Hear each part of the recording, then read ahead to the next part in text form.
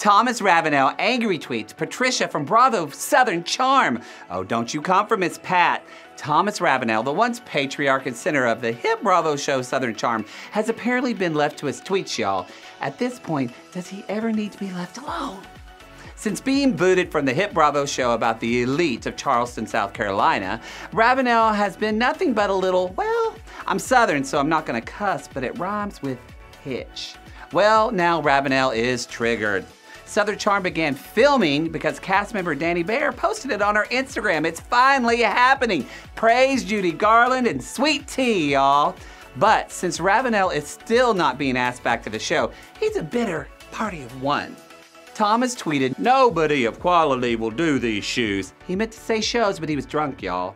I did it to honor a commitment to Whitney only to get beat by his whore of a mother who happens to be from where I am now, Sarasota, Florida, although she refuses to admit it for some reason.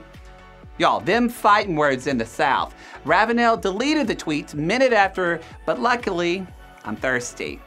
And while Miss Patricia was born in Florida, she moved to Virginia as a baby, so I think she's fine. Maybe Thomas should worry about his sexual assaults instead of his tweets. Oh goodness, if Michael were here, I'd ask him to fix me a martini, but don't worry, I still get a little buzz when y'all be sure to subscribe here for all this latest Bravo gossip. Get it, buzz? Anyway, we'll see you again right here on Bravo News Daily.